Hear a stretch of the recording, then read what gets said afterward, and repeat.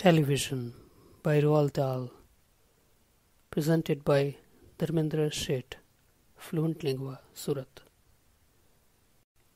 The most important thing we've learned, so far as children are concerned, is never let them near your television set.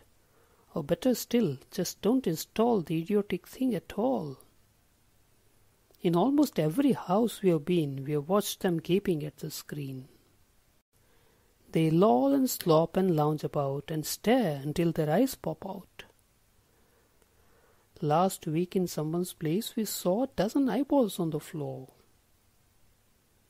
They sit and stare and stare and sit until they are hypnotized by it, until they are absolutely drunk with all that shocking, ghastly junk. Oh yes, we know it keeps them still. They don't climb out the windowsill. They never fight or kick or punch. They leave you free to cook the lunch and wash the dishes in the sink. But did you ever stop to think, to wonder just exactly what this does to your beloved thought? It rots the sense in the head. It kills imagination dead.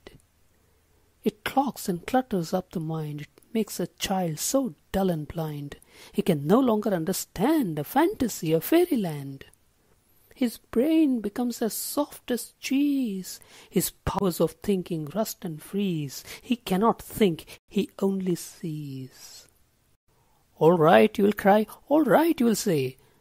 But if we take the set away, what shall we do to entertain our darling children? Please explain. We'll answer this by asking you, what used the darling ones to do? How used they keep themselves contented before this monster was invented? Have you forgotten? Don't you know? We will say it very loud and slow. They used to read. They would read and read and read and read, and then proceed to read some more. Great Scott, gets books. One half their lives was reading books. The nursery shelves held books galore. Books cluttered up the nursery floor. And in the bedroom by the bed, more books were waiting to be read.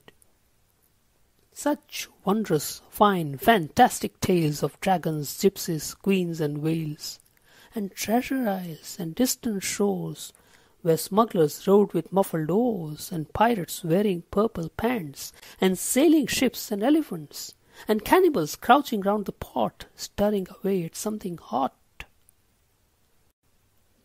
It smells so good, what can it be?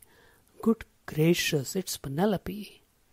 The younger ones had Beatrix Potter, with Mr. Todd the dirty rotter, and Squirrel Nutkin Pigling Bland, and Mrs. Tiggy Winkle, and just how the camel got his hump, and how the monkey lost his rump, and Mr. Toad, and bless my soul, there's Mr. Rat and Mr. Mole. Oh, books, what books they used to know, those children living long ago.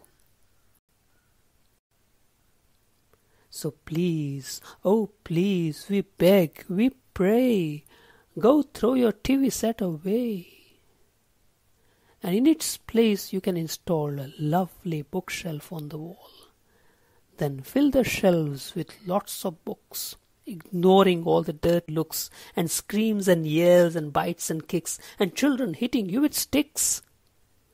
Fear not, because we promise you that in about a week or two of having nothing else to do, they will now begin to feel the need of having something to read.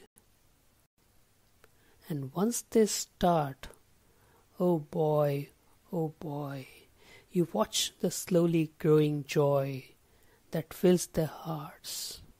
They will grow so keen, they will wonder what they had ever seen in that ridiculous machine, that nauseating, foul, unclean, repulsive television screen. And later, each and every kid will love you more for what you did.